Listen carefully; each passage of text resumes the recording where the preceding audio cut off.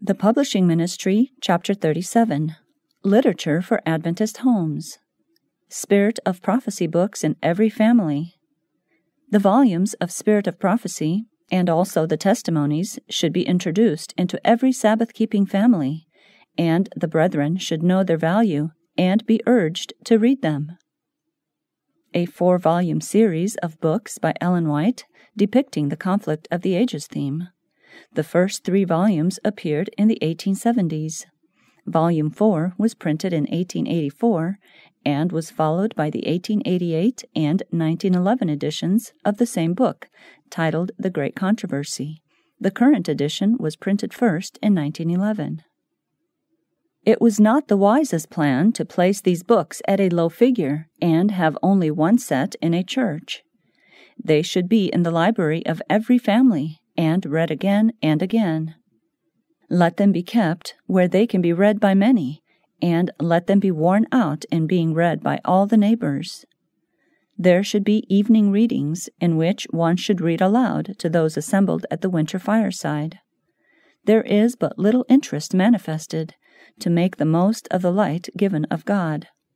Much of it is concerning family duties, and instruction is given to meet almost every case and circumstance. Money will be expended for tea, coffee, ribbons, ruffles, and trimmings, and much time and labor spent in preparing the apparel, while the inward work of the heart is neglected. God has caused precious light to be brought out in publications, and these should be owned and read by every family. Parents, your children are in danger of going contrary to the light given of heaven, and you should both purchase and read the books, for they will be a blessing to you and yours. You should lend Spirit of Prophecy to your neighbors, and prevail upon them to buy copies for themselves. Missionaries for God, you should be earnest, active, vigorous workers. Many are going directly contrary to the light which God has given to His people, because they do not read the books which contain the light and knowledge in cautions, reproofs, and warnings. The cares of the world, the love of fashion, and the lack of religion have turned the attention from the light God has so graciously given, while books and periodicals containing error are traveling all over the country. Skepticism and infidelity are increasing everywhere. Light so precious, coming from the throne of God, is hid under a bushel. God will make His people responsible for this neglect. An account must be rendered to Him for every ray of light He has let shine upon our pathway, whether it has been improved to our advancement in divine things or rejected because it was more agreeable to follow inclination. Review and the signs. Many Sabbath-keepers neglect to take the review, and some have neither the review nor the signs. They plead as an excuse that they cannot afford to take these papers, which it is so important for them to have. But in many cases, several secular papers will be found upon their tables for their children to peruse. The influence of most of the periodicals of the day is such as to render the Word of God distasteful, and to destroy a relish for all useful and instructive reading. The mind assimilates to that which it feeds upon. The secular papers are filled with accounts of murders, robberies, and other revolting crimes, and the mind of the reader dwells on the scenes of vice therein depicted. By indulgence, the reading of sensational or demoralizing literature becomes a habit, like the use of opium or other baleful drugs, and as a result, the minds of thousands are enfeebled, debased, and even crazed. Satan is doing more through the productions of the press to weaken the minds and corrupt the morals of the youth than by any other means. Let all reading of this character be banished from your houses. Let books that are useful, instructive, and elevating be placed in your libraries and upon your tables, with the Review and Herald, our church paper, and the Signs of the Times, our missionary paper, and the effect upon both parents and children will be good. During these long winter evenings, let parents see that all their children are at home.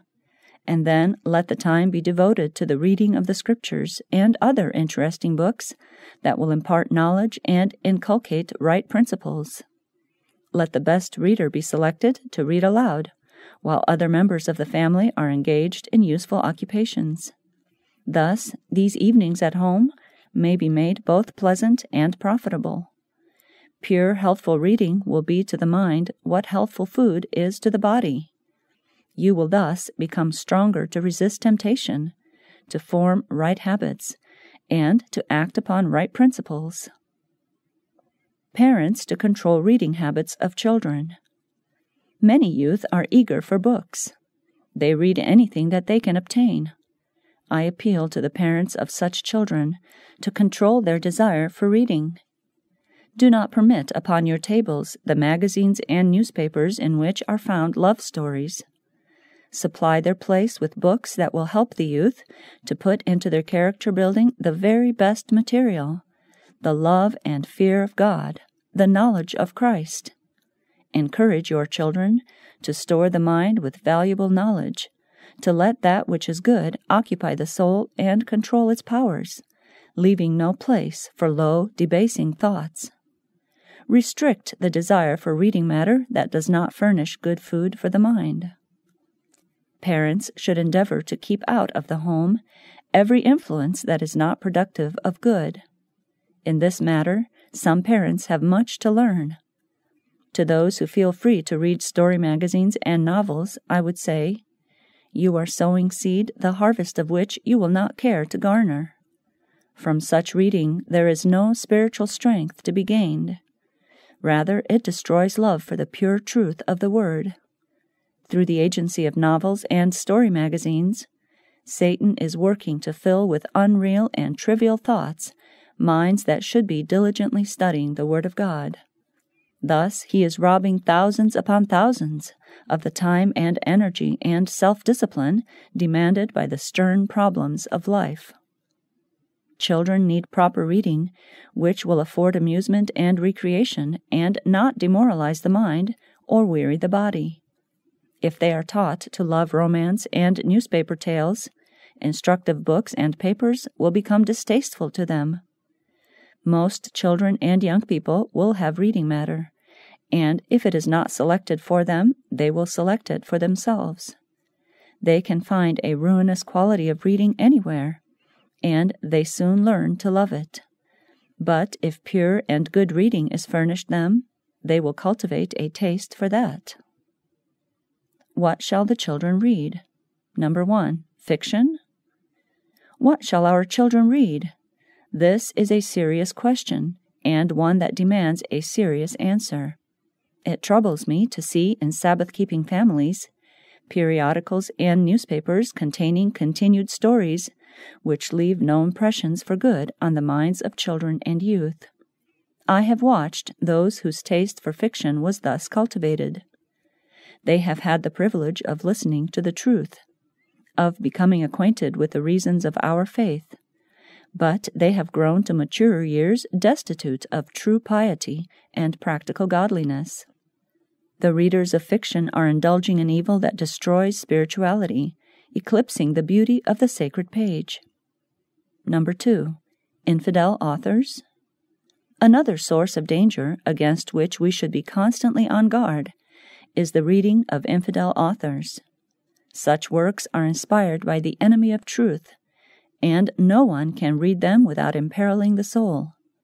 It is true that some who are affected by them may finally recover, but all who tamper with their evil influence place themselves on Satan's ground, and he makes the most of his advantage. As they invite his temptations, they have not wisdom to discern or strength to resist them. With a fascinating, bewitching power, unbelief and infidelity fasten themselves upon the mind. 3. Myths and fairy tales. In the education of children and youth, fairy tales, myths, and fictitious stories are now given a large place. Books of this character are used in schools, and they are to be found in many homes. How can Christian parents permit their children to use books so filled with falsehood? When the children ask the meaning of stories so contrary to the teaching of their parents, the answer is that the stories are not true, but this does not do away with the evil results of their use. The ideas presented in these books mislead the children. They impart false views of life and beget and foster a desire for the unreal. Never should books containing a perversion of truth be placed in the hands of children or youth. Let not our children, in the very process of obtaining an education, receive ideas that will prove to be seeds of sin. Number 4. Frivolous and exciting reading.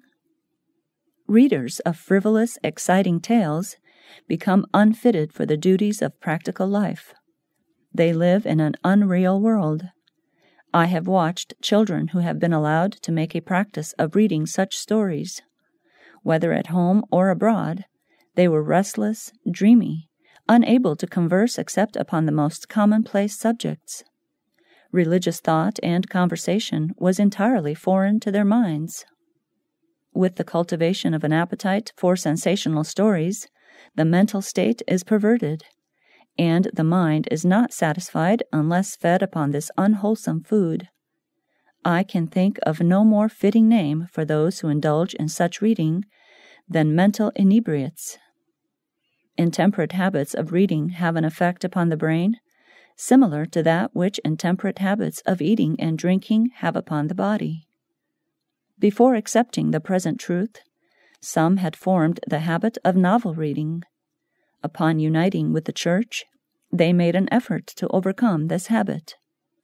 To place before this class reading similar to that which they have discarded is like offering intoxicants to the inebriate. Yielding to the temptation continually before them, they soon lose their relish for solid reading. They have no interest in Bible study. Their moral power becomes enfeebled. Sin appears less and less repulsive. There is manifest an increasing unfaithfulness, a growing distaste for life's practical duties. As the mind becomes perverted, it is ready to grasp any reading of a stimulating character. Thus, the way is open for Satan to bring the soul fully under his domination. Number 5. Superficial matter. With the immense tide of printed matter constantly pouring from the press, old and young form the habit of reading hastily and superficially, and the mind loses its power of connected and vigorous thought.